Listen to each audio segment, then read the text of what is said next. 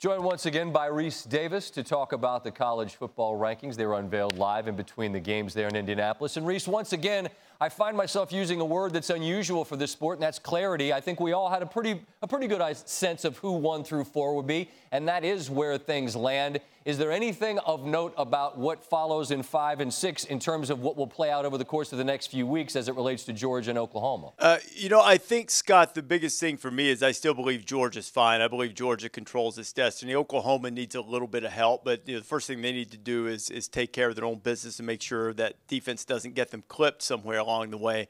But, yeah, I agree with you. I think there's real clarity. Certainly, I think that the top 5 do.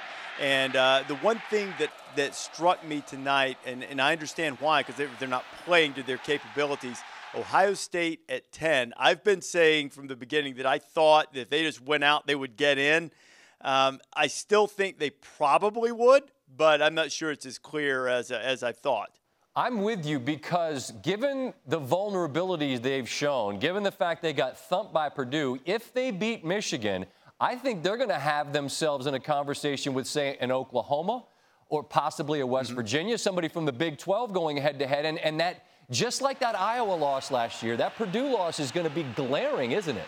I agree. I think the way they looked that night and the way they've looked so many times, look, they deserve credit for winning the games, but when you have the talent that they have, you expect more. And I think the committee is clearly stating that they expect more of Ohio State. And they're now, if memory serves, top of my head, I think they're the lowest ranked one-loss Power 5 team. You all broached the subject that is going to be a talking point, I think, from now until we know who the Final Four are for the college football playoff, and that's Alabama.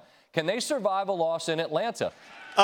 I think it depends on the other things. If Clemson wins out, if Notre Dame wins out, if Michigan wins out, and then Georgia has beaten them in the championship game, I don't think they'll go. If someone else loses in that group, then Alabama would probably have a pretty good case. But if it's the scenario I just laid out, I don't think they would go. I don't think they could survive the one loss. How do you make a case for them? I don't think that you could, because you'd obviously include Georgia because they would have won. Notre Dame would be unbeaten. Michigan, the others would be conference champions. And it would be different because everyone says, oh, Alabama lost last year. Yeah, but they didn't lose in championship weekend. They lost against Auburn. Everybody knew they were banged up. And sometimes you benefit, Rece, don't you, by not playing. You benefit by being the team that doesn't take that L so late. Every year presents its own, as you well know, unique set of circumstances.